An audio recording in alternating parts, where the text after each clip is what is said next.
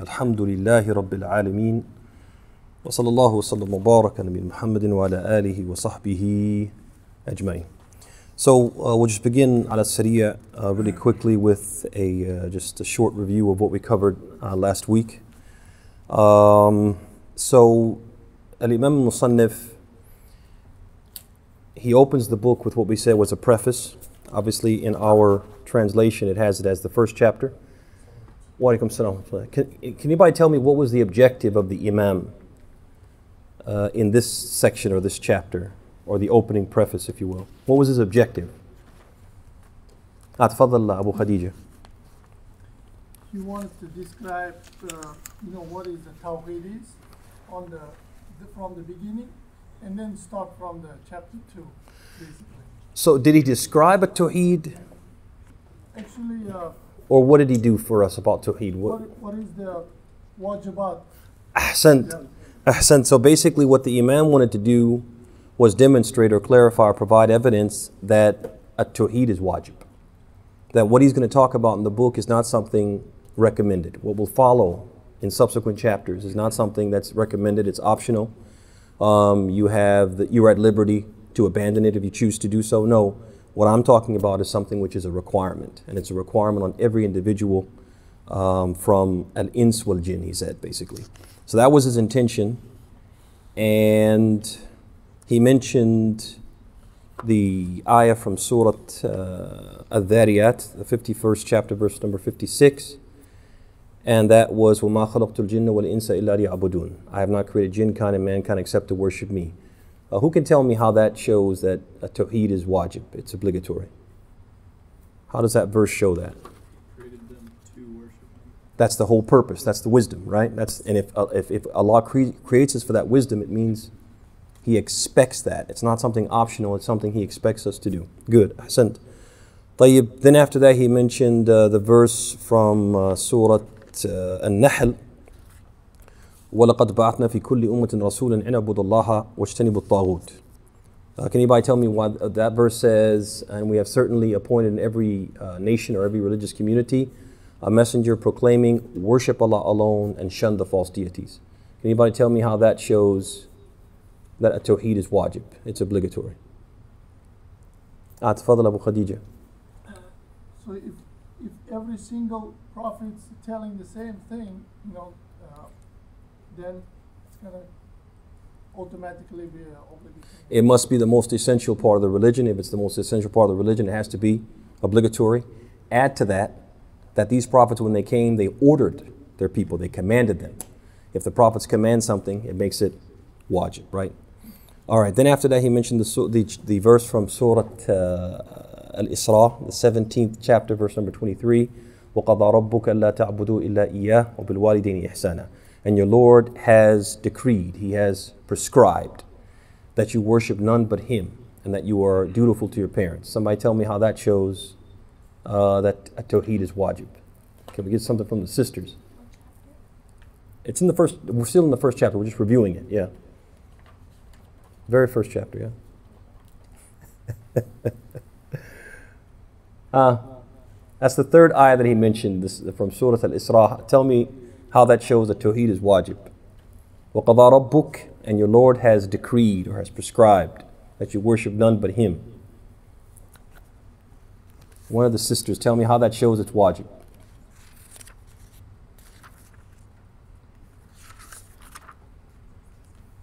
Because if it's a decree and He prescribed it on us as an obligation, then we have to do what He said.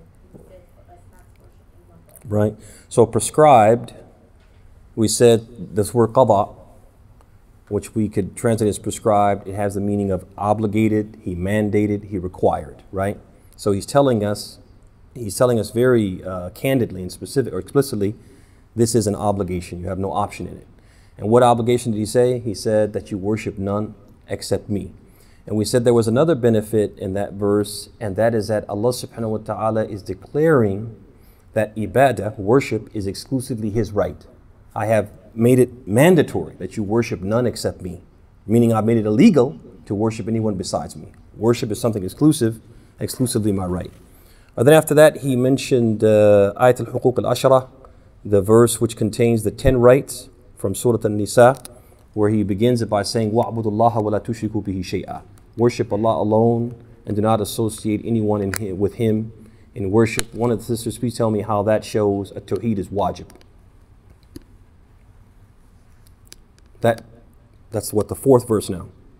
وَعْبُدُ اللَّهَ وَلَا تُشْرِكُوا بِهِ شَيْئًا. It's from Surah An-Nisa, the 4th chapter, verse number 36. Worship Allah and do not worship along with Him anything else. How does that show that at-Tawheed is wajib?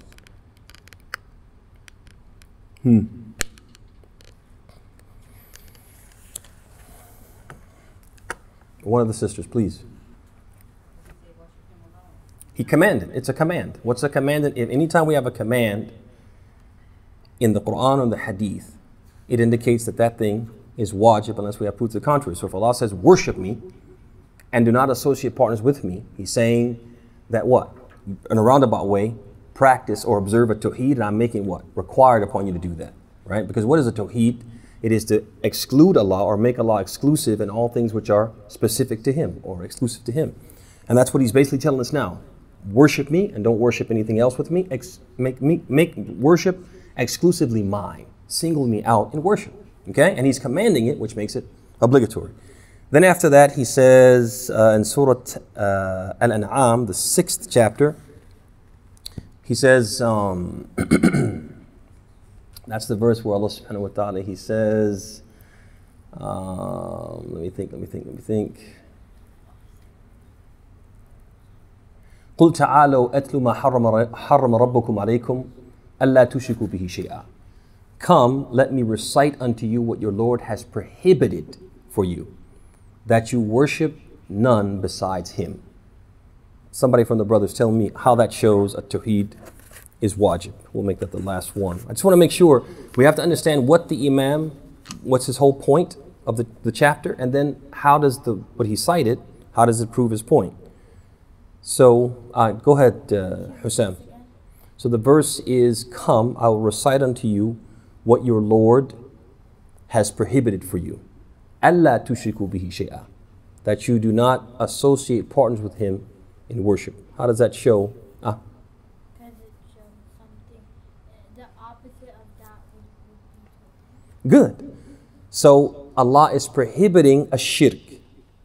That means the opposite is what? Required. If I tell you, I say, don't sit down. What am I requiring you to do?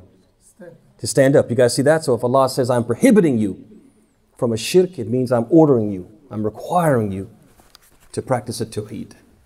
Okay, let's now look at chapter number 2, which is the chapter Babu Fadl at-Tawheed wa ma yukaffir min al-dhunub. So the superiority of at-Tawheed and what it expiates of sins. Now this chapter is an example of the excellence of the author's compiling of his book and ordering of the chapters. And that is because he starts out with a section or with a preface where he explains or clarifies or cites proofs that indicate that at-Tawheed is wajib. We have to do it.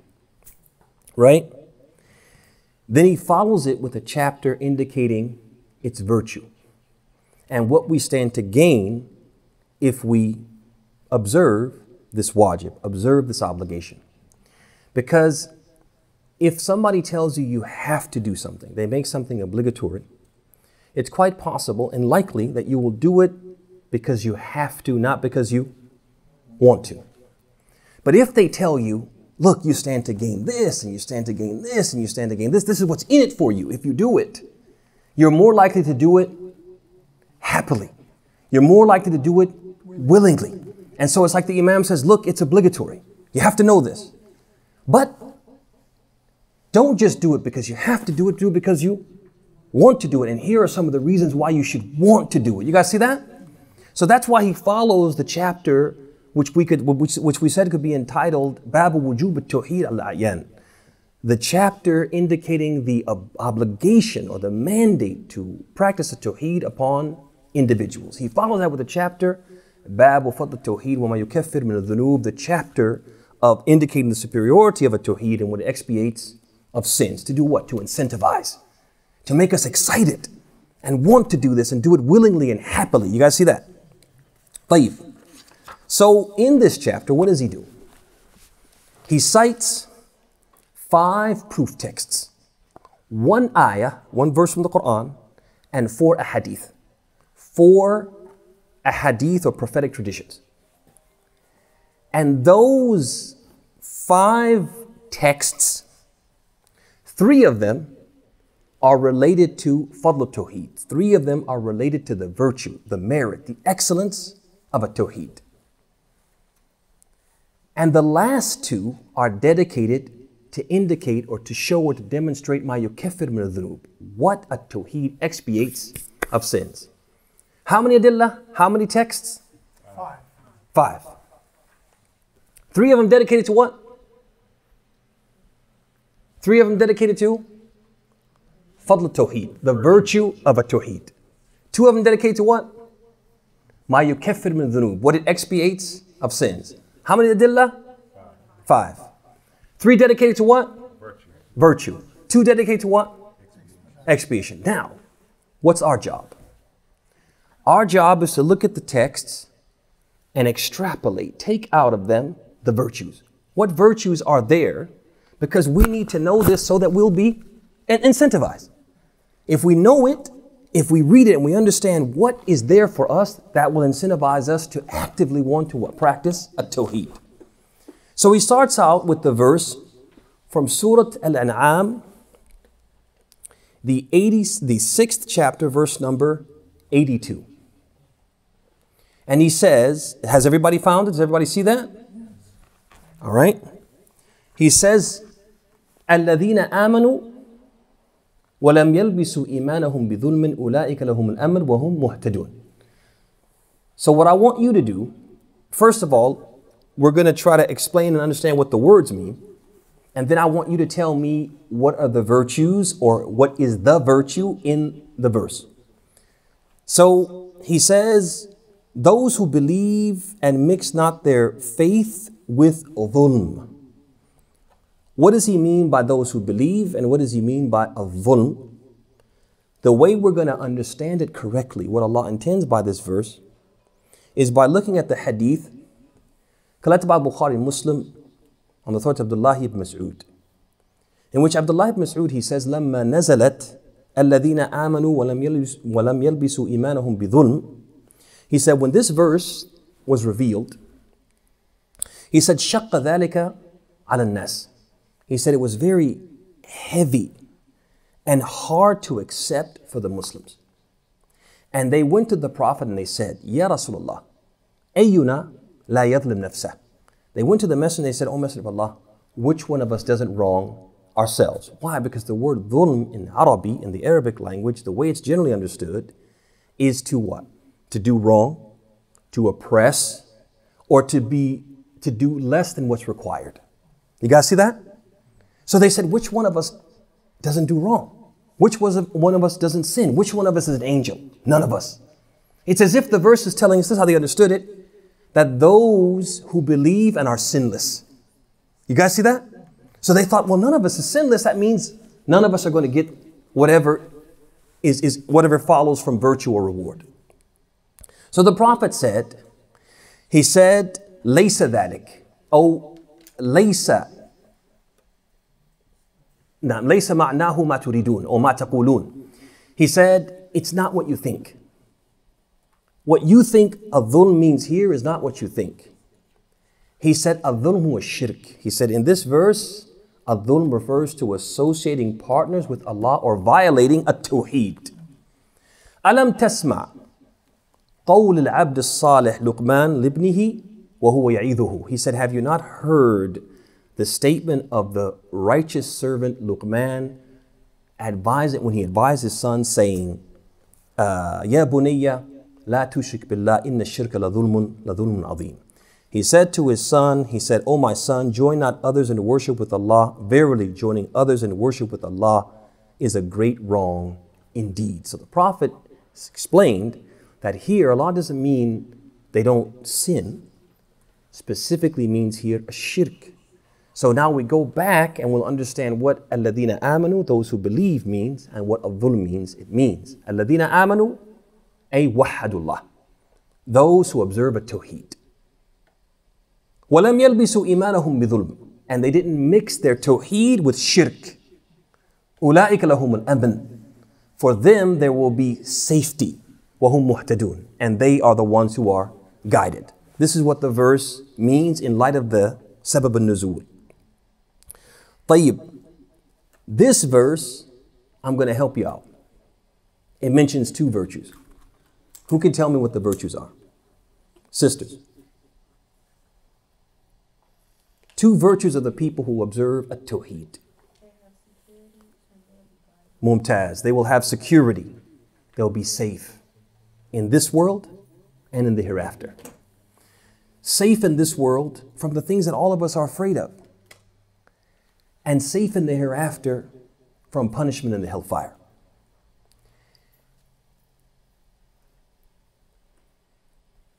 And then he says, وَهُمْ مُهْتَدُونَ, guided. Guided in this world to the straight path. And guided in the hereafter to their manzila, to their station in paradise. As Allah says in the Quran, وَيُدْخِلُهُمُ اللَّهُ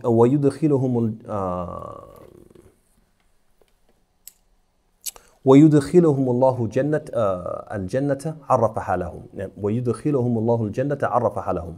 And Allah will enter them into a station in paradise that He will make known.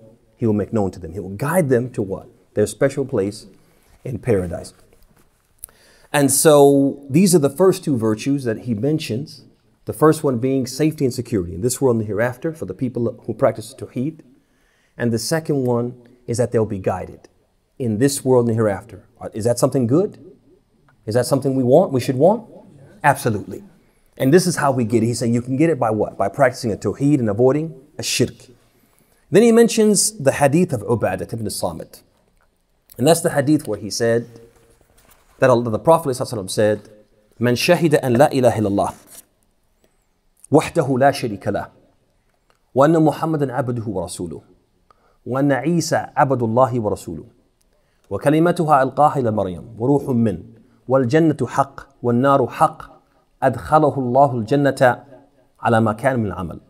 Listen to this hadith, amazing hadith. It says, whoever testifies that there's nothing worthy of worship in truth, no God except Allah, who is without peer or partner, doesn't associate anything with Allah, at-Tawheed, and that Muhammad is his slave and messenger, and Isa is his slave and messenger, and his word which he bestowed on Maryam, and a spirit created by him, that paradise is true and hellfire is true, Allah will admit him into paradise, whatever his deeds might be. Whatever his deeds might be. All right, I want to explain something critical in the hadith, a beautiful part of the hadith. But before I do that, who can tell me what is the virtue of a Tawheed mentioned in this hadith? I'll give you a hint, it's one virtue. What's the virtue? Ahsant, ahsant. Adkhalahu Allahu al-Jannah. Allah will enter him to paradise. So the muwahhid, the one who practices the Tawheed, Allah is promising him in this hadith that he'll be from the people of paradise. Then what did the Prophet say? Ala makan min amal. No matter what his deeds might be. No matter what his deeds might be. Subhanallah. What does that mean? There are two possible meanings. One is that masir al-muwahhid al-Jannah. That the person who practices Tawheed, the monotheist, is going to go to paradise. No matter what, he's going to go. Ultimately, his abode is going to be paradise. He will not go to hell. And if he goes to hell, as we're going to see, it won't be what? Forever. Ultimately, he's going to go where? To paradise. La mahala. A monotheist is not going to reside in hell. That's one meaning. The other meaning is that he's going to go to paradise. But paradise is what?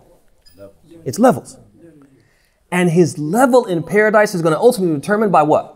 By his deeds. But he will enter. But where he lands in paradise will depend on the deeds that he did. You guys see that? But he's going to go to paradise. So that's the, how many virtues so far? Three. First one? Safe, well, paradise is fine.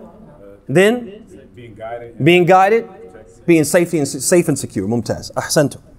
طيب ثم بعد ذلك he mentioned the hadith of Itban, in which he said that the Prophet ﷺ said, فَإِنَّ اللَّهَ حَرَّمَ عَلَى النَّارِ مَنْ قَالَ لَا إِلَهَ إِلَّا اللَّهِ يَبْتَغِي بِذَلِكَ وَجْهَ اللَّهِ. Indeed, Allah has prohibited the fire from the one who says La ilaha illallah, the one who observes the Tawheed, يَبْتَغِي بِذَلِكَ وَجْهَ اللَّهِ, and seeks by that the face of Allah. So now this is the third text, and there's one virtue there. So a total of how many virtues? 4. 4. Where's the virtue? Ahsant. That the fire is prohibited from him. You guys see that? The previous one said he'll enter paradise. This one says he'll be prohibited, or the fire will be prohibited from him. So let's look at the virtues again before we come back, because we need to explain something about this hadith. First virtue we said, security. Second one, guidance. Third one, paradise. Fourth one, he will be protected from the hellfire. طيب. How can we reconcile between this hadith, though? It's a beautiful hadith, and we know it's true because the Prophet didn't speak, he never would speak falsehood about the deen of Allah. But we have the hadith, and we have other hadith that indicate that some of the people of at-Tawheed, some of the muwahideen, will go to the hellfire. Like we have the hadith where the Prophet ﷺ said that Allah will say on the Day of Judgment, أخرج من النار من قال لا إله إلا الله. Take out of the fire the people of Tawheed, the people who said La ilaha illallah, the people who were muwahideen, they were monotheists. Take them out of the fire, which means some of them will do what? Will enter the fire. So how do we reconcile between that and the hadith Itban, فإن الله حرم على النار من قال لا إله إلا الله يبتغي بذلك وجه الله. That Allah has prohibited the fire from those who say La ilaha illallah, who practice Tawheed, and they desire by that the face of Allah. The scholars of Islam said this can be reconciled in one of 4 ways. Either Allah has prohibited the fire from being his abode eternally, has prohibited the fire from being the place where he lives eternally, right? To house him eternally. That's one meaning. Because all of the muwahideen will, if they enter, they will ultimately what? Come out. As we see from the hadith, أخرج من النار, take out of the fire, right? But the second way it can be reconciled is Allah subhanahu wa ta'ala has prohibited the fire from an ta'kula. Has prohibited the fire from what? Devouring him. Devouring him, swallowing him up, and completely what? Annihilating him. Prohibited that from happening. Number 2, he prohibited darakatan min darakat an-nar. He prohibited a station from the stations of the fire from what? From housing him. Not all of the fire, but a part of it. He prohibited from housing the muwahid. And last but not least, they said one possible interpretation or one possible reconciliation is that Allah subhanahu wa ta'ala prohibited him from being from the first who enter it. Right? From the first who enter it. طيب. So that's how we reconcile between the two. And there's no contradiction between the two hadith. طيب. There's something else significant about the hadith of Itban. And that is that he said, يَبْتَغِي بِذَلِكَ وَجْهَ اللَّهِ. He says, La ilaha illallah, he practices at-Tawheed, and he desires from that the face of Allah. Meaning he does it for Allah's sake. And what the Prophet is teaching us in this hadith is that saying La ilaha illallah is not enough for it to benefit the person who says it. Just saying it is not enough for it to benefit. That La ilaha illallah, it has certain conditions that have to be fulfilled, certain prerequisites that have to be fulfilled, certain boxes we have to check. And if we don't check those boxes, La ilaha illallah will not benefit us. There's a great scholar from the early Muslims, Wahab ibn Munabbih. And he was asked, أَلَيْسَتْ كَلِمَةْ لَا إِلَهَ إِلَّا اللَّهِ مِفْتَاحُ الْجَنَّةِ. Is it not the case that the statement La ilaha illallah is the key to paradise? The person who says it is bound to enter paradise if he says La ilaha illallah. So Wahab ibn Munabbih, he said, Bala. وَلَكِنْ لَيْسَ مِفْتَاحٌ إِلَّا وَلَهُ أَسْنَانٌ. He says, certainly, But every key has what? Every key has teeth, right? If I take the key to my house and I go to your house, it won't what? It won't fit, or it won't, if it does fit, it won't open the door, because every key has teeth to open the door that was made to open. So La ilaha illallah is the miftah of Jannah, but you have to have the right what? The right teeth. That's what Wahab ibn Munabbi is saying. He said, فَإِنْ جِئْتَ بِمِفْتَاحٍ لَهُ أَسْنَانٍ فُتِحَ لَكَ وَإِلَّا لَمْ يُفْتَحْ لَكَ. He said, if you come with the key with the right teeth, it will open for you. But if you come with the wrong teeth, it won't open. What is Wahab referring to? Wa alaikum salam wa rahmatullahi wa barakatuh. What is he referring to?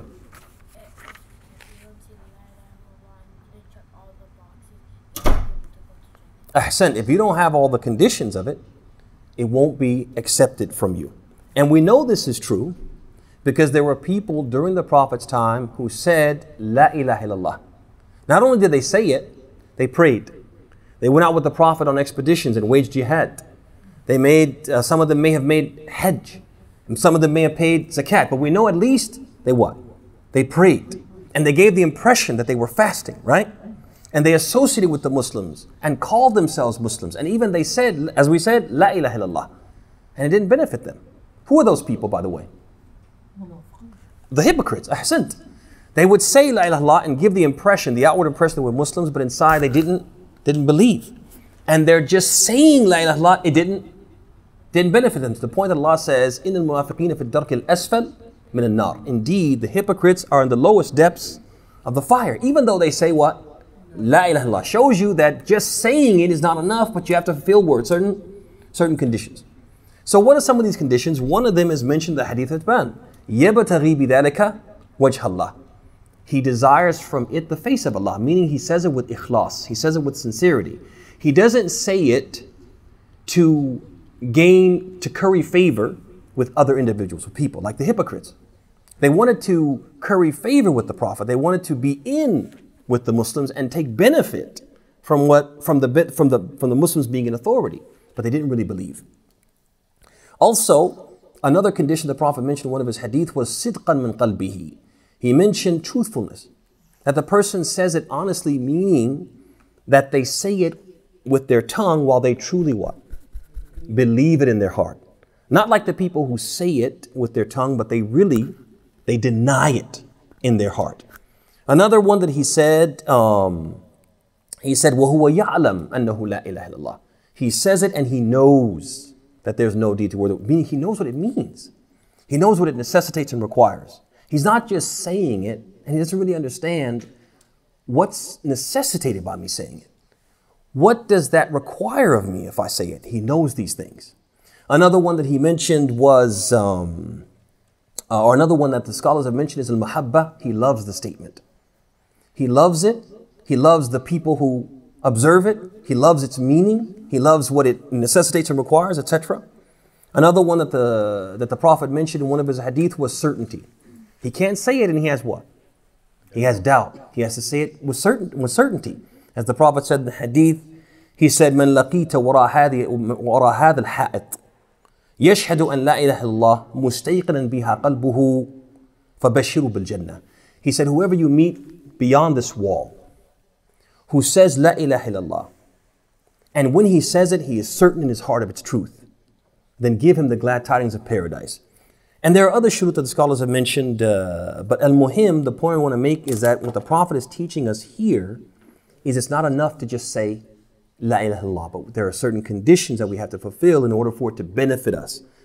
Otherwise, we'll be like the munafiqeen. They would say it layla nahar, and it didn't benefit them.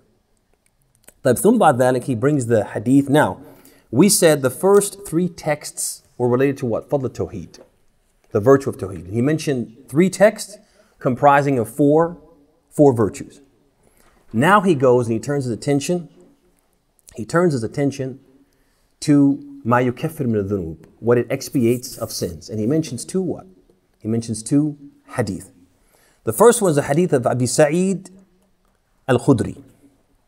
And in this hadith, he mentions, قال موسى يا ربي علمني شيئا أذكرك وأدعوك به. that Moses, he said to Allah one day, he said, "Oh Allah, teach me something that I can remember you with it, some words I can remember you with and call upon you with." فقال سبحانه وتعالى يا موسى قل لا إله إلا الله. Oh Moses, say لا إله إلا الله. فقال موسى يا رب كل عبادك يقولون هذا. He said, all of your servants say that. I want something special, something unique to me. Give me some special words that only I can say, or that only I know. Something different from what everybody else says. As if he felt, yeah, la ilaha illallah, okay. I want something what? Better than that. So Allah responds to teach him there's nothing better than what? Than la ilaha illallah. He says, يا موسى لو أن السماوات السبع وعامرهن غيري والأراضين السبع في كفة ولا إله إلا الله في كفة لمالت بهن لا إله إلا الله. He said, "Oh Moses, if the entire heavens and its pillars, its props, those things which support it, were put in one pan of the balance, along with the 7 earths were put also in that same balance, and La ilaha illallah was put in the other balance, لَمَالَتْ بِهِنَّ شَيْءٍ La ilaha illallah. La ilaha illallah would outweigh what? The 7 heavens, their pillars, and the 7 earths. That's how great this statement is, O Musa. You guys see that? طيب. ثم بعد ذلك, there's another hadith which is similar to this in meaning, collected by Bukhari in Al-Adab al-Mufrad on the authority of Abdullah ibn Amr. And that's the hadith where the Prophet mentioned that when Nuh was about to die, he gathered his sons and he said, I want to give you my final will and testament. Okay? And in that testament, I'm going to command you with 2 things and prohibit you from 2 things. So the first thing he told them, he said, Amurukum bi la ilaha illallah. I command you with the statement, there's no deity worthy of worship except Allah. فَإِنَّهَا لَوْ وُضِعَتْ. He said, فَإِنَّهَا لَوْ وُضِعَتْ. He said, فَإِنَّ السَّمَوَاتِ السَّبْعَ وَالْأَرَضِينَ السَّبْعَ لَوْ وُضِعَتْ فِي كِفَّةٍ وَوُضِعَتْ لَا إِلَهَ إِلَّا فِي كِفَّةٍ لَمَالَتْ بِهِنَّ لَا إِلَهَ إِلَّا اللَّهِ. He said that if, Walaikum salam, good. So he said, if the heavens and the earth were put in one pan and the other pan was put La ilaha illallah, it would what? Outweigh La ilaha illallah. So there's another hadith, authentic hadith, that supports what was mentioned in the hadith of Abi Sa'id.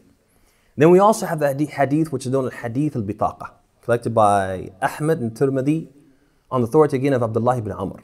And that's the hadith where the Prophet mentioned that a man will come on the day of judgment and his deeds will be brought. 99 scrolls of deeds stretched out as far as the eye can see, and all of them will be scrolls of sins, dhunub, evil deeds, wicked acts. And he'll be asked by Allah subhanahu wa ta'ala, are these your deeds? And he'll say yes. And he'll say, have my scribes oppressed you in any way? Have they written something that you didn't do? Have they not paid attention to detail? He said, no, these are my deeds. He'll say, do you have any good deeds? And the man will say, I have nothing. Allah subhanahu wa ta'ala will say, this is a day upon which no dhulm, no oppression or wrongdoing will be done to, no injustice will be done to anyone. You do have some good deeds, or you do have a good deed, and bring it forward. Now pay attention, 99 scrolls as far as the eye can see of evil deeds. And the angels will bring forth his good deeds, and it will be on a bitaqa. Everything he did of good will be able to be written on one what? 1 3x5 card, if you will, right? So when the man sees that, he'll say, there's no point in weighing that. Oh Allah, what is that going to do in comparison to all of these sins? So Allah will say, this is a day upon which no injustice will be done to anyone, and the deeds must be weighed. And on that bitaqa is written that he said in his life, sincerely, La ilaha illallah. So La ilaha illallah will be put in what? One pan. And all of his sins will be put in the other pan, and La ilaha illallah will outweigh his sins. But ثم بعد ذلك, the Imam, he mentions the hadith of Anas in which the Prophet ﷺ said, قال الله عز وجل يا ابن آدم لو أتيتني بقراب الأرض خطايا ثم لقيتني لا تشرك بي شيئا لأتيتك بقرابها مغفرة. That's the hadith where he said that Allah the Exalted says, O son of Adam, were you to come to me with a world full of sins and meet me without making anything a partner to me, meaning you wouldn't commit a shirk, you practice at-Tawheed, I will come to you with a similar amount of forgiveness. When you put all of that together, what's the message? That at-Tawheed has the power to expiate what? All sins.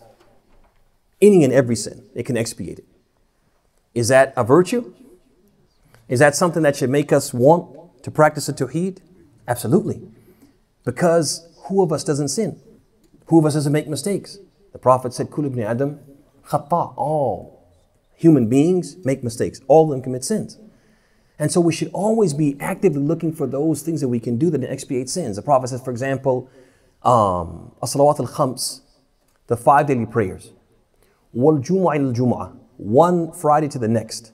Wa Ramadan ila Ramadan, and one Ramadan to the next Ramadan. Mukaffirat lima baynahun idha ijtunibat al-kaba'ir, will expiate the sins that occur between them if we avoid the major sins. He says, for example, Yawmi Ashura, أحتسب على الله أن يكفر السنة التي قبله.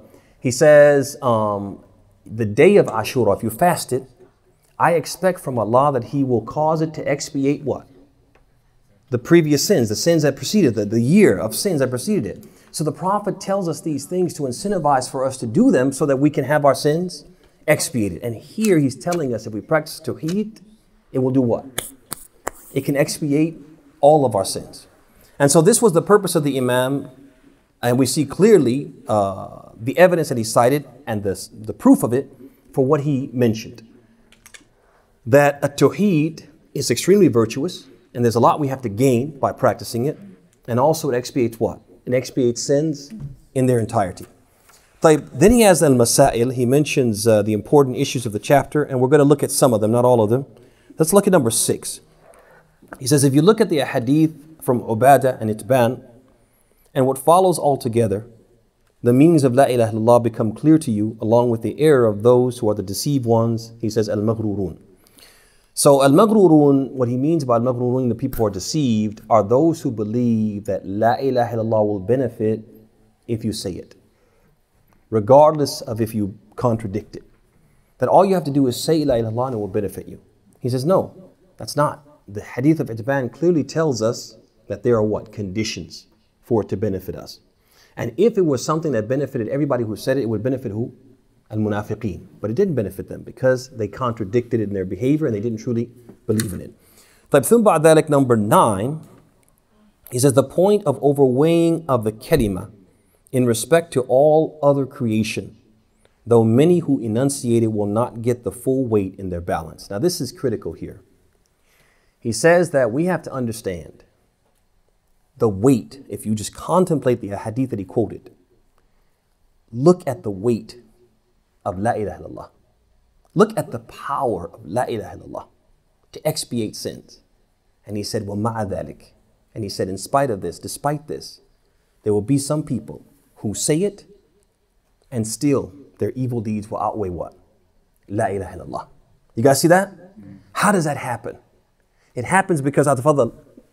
So it's basically saying that some people feel like by saying this, I'm good now. Ahsant. So they're putting more into it, but they're not backing it up, basically. Ahsant, that they might say it and contradict it to the point that it loses its what? Its value. It loses its weight. Or they don't say it sincerely. They say it, but it's a cultural thing. It's a cultural hand-me-down. It's my birthright.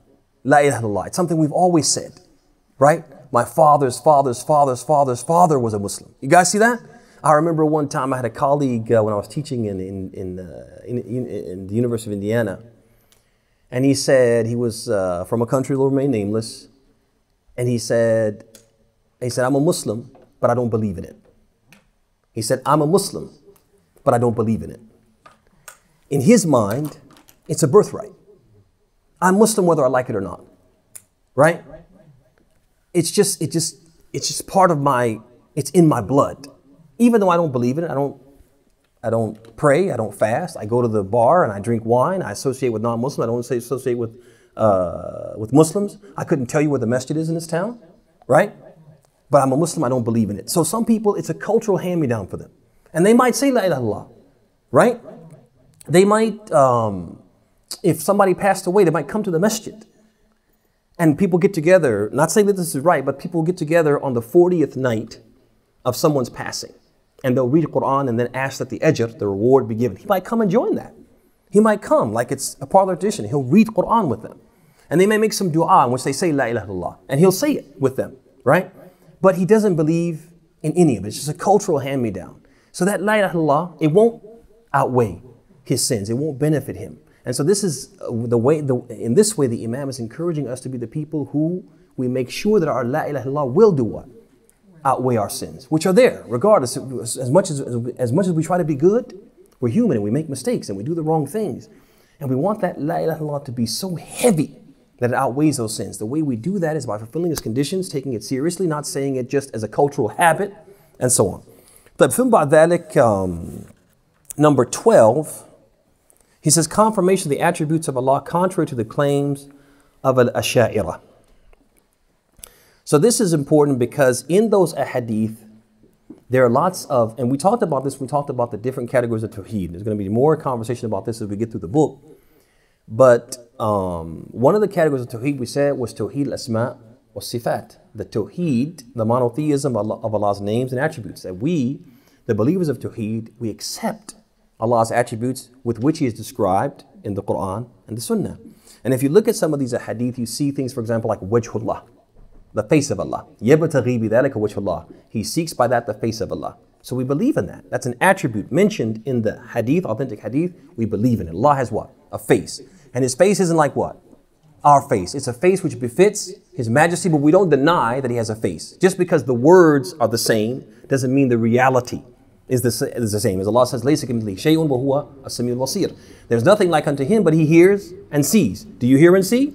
Certainly you do. And Allah hears and sees. But is our hearing like His hearing? No. Is our sight like His sight? No. The only resemblance is in what? In name. That's it. He also mentions, for example, that in the hadith of Moses, Allah says what? Allah said. He spoke.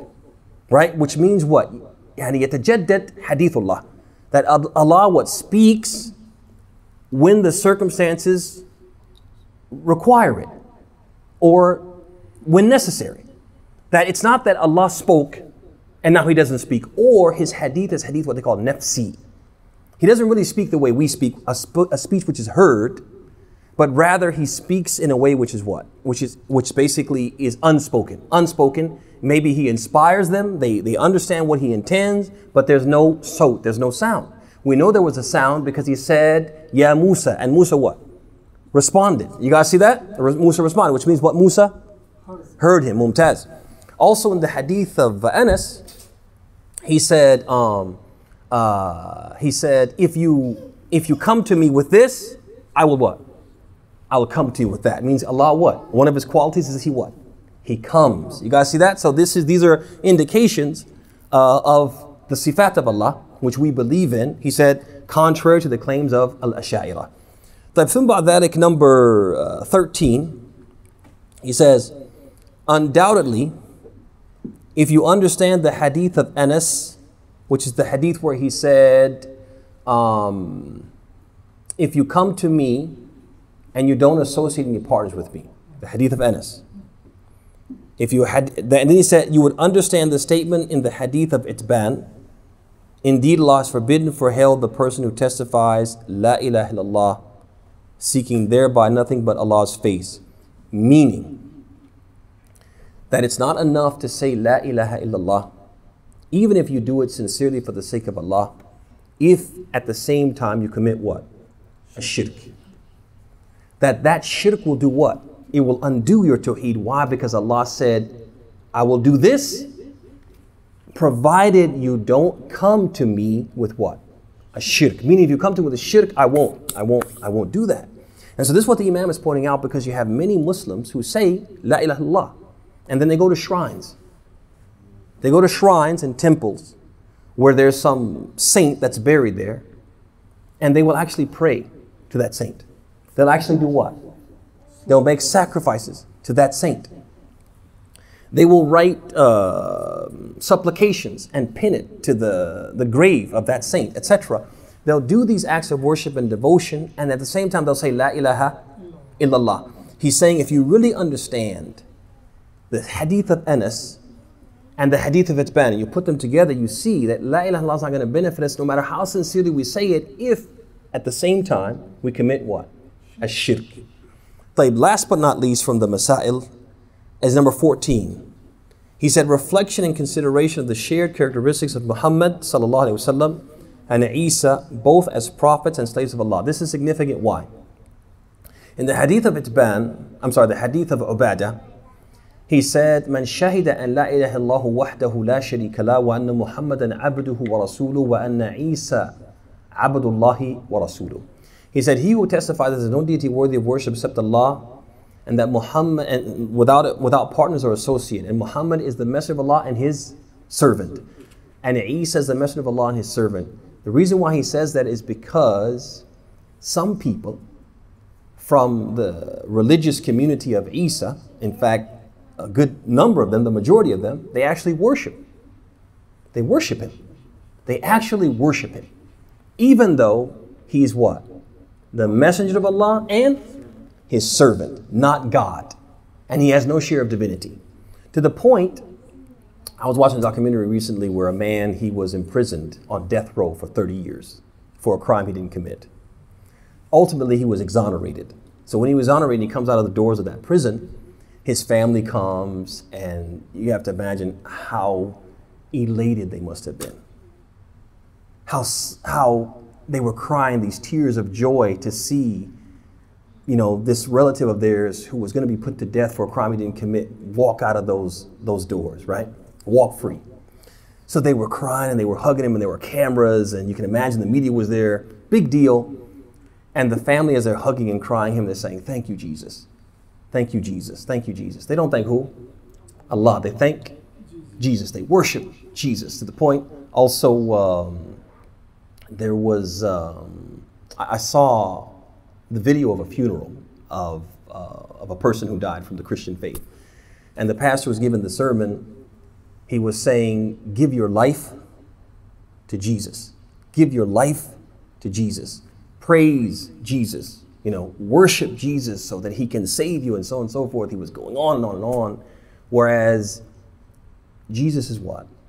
A prophet and a messenger, not God. Similarly, some Muslims, they do what? They worship Muhammad. They'll actually call him Muhammad and say, Madad, Madad ya Rasulullah, right?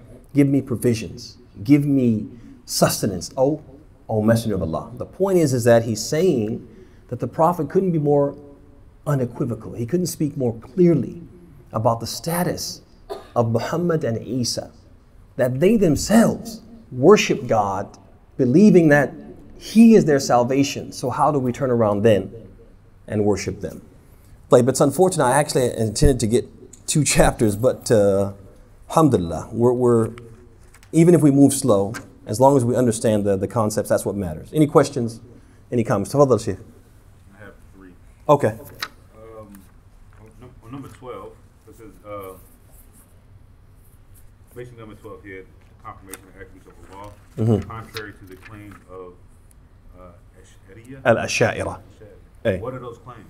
Al-Ash'a'ira, they don't believe in the sifat of Allah, the attributes of Allah, or they don't affirm the attributes of Allah except 7. Except 7 attributes of Allah. So basically, anything outside of those 7 that they affirm, they don't accept them. So for example, wajhullah, the face of Allah. They will explain that or explain it away. They'll say the wajh of Allah means the pleasure of Allah.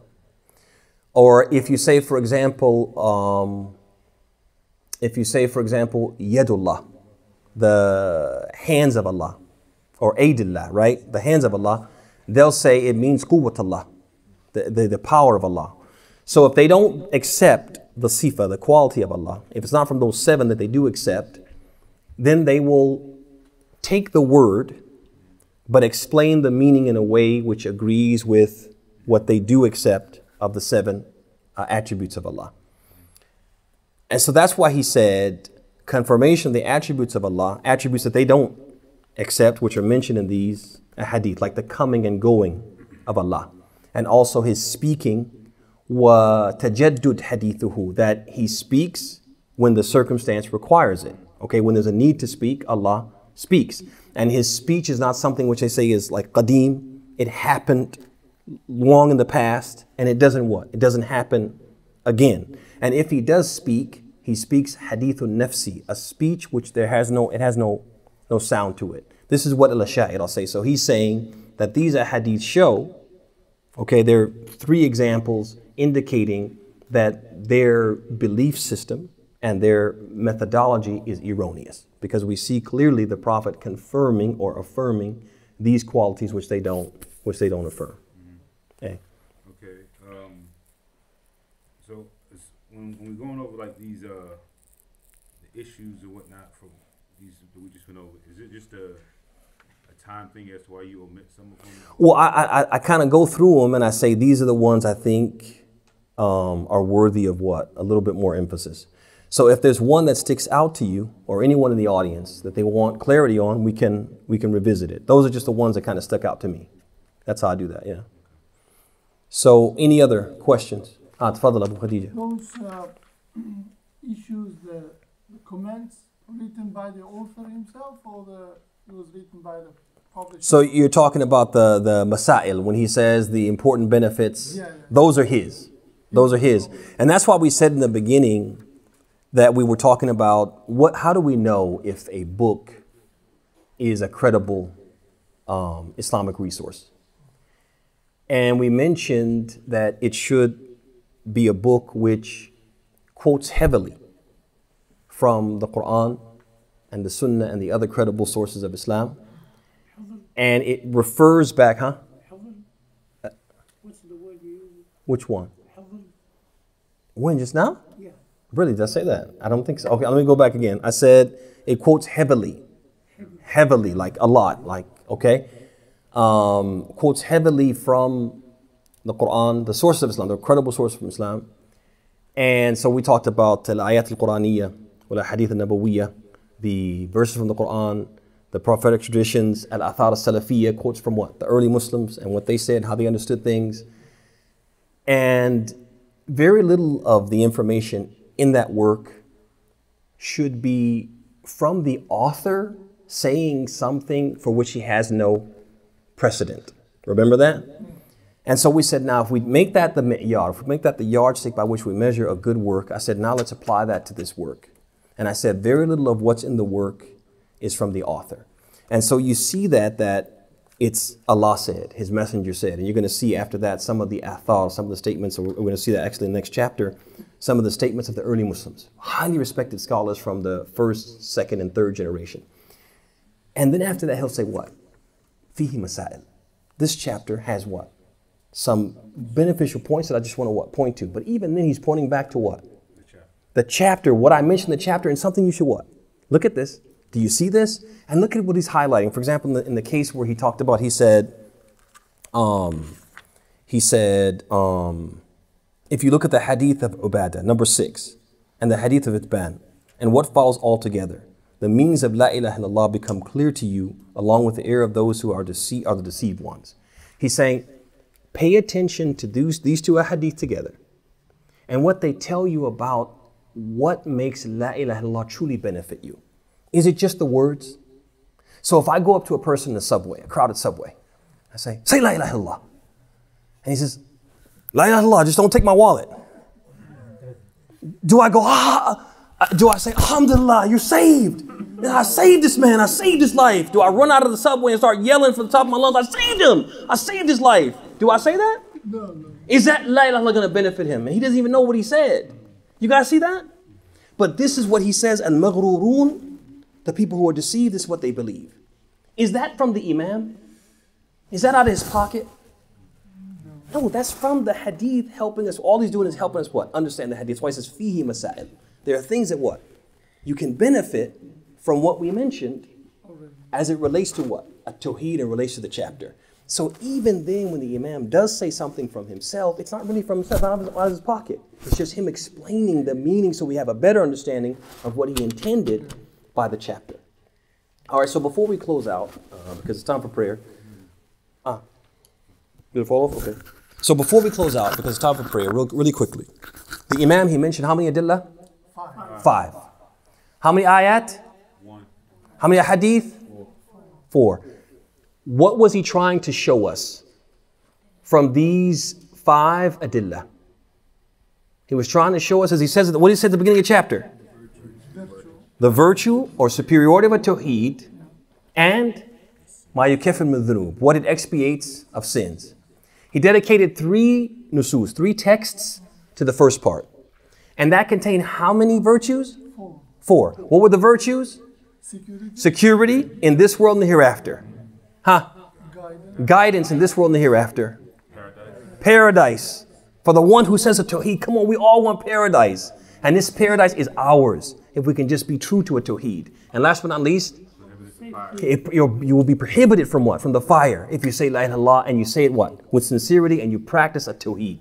Then he turned his attention to what? Ma yukaffir min dhunub. And basically he brought all these nusus. He brought 2 and we added 2 more. They're all giving us one message, that at-Tawheed can do what? Expiate what? All sins. All sins. If we do what? If we say it sincerely. But if we don't say it sincerely, we don't live up to the conditions of it, what can happen? It cannot what? It can actually not benefit us at all, or not benefit us to the extent that it's supposed to. This is what we should take from this chapter. هذا وصلى الله وسلم وبارك محمد وعلى آله وصحبه أجمعين. السلام عليكم ورحمة الله وبركاته.